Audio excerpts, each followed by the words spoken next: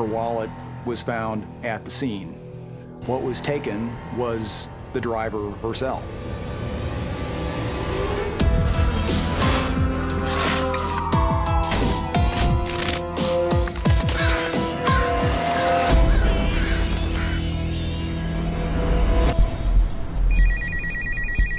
It's every parent's nightmare.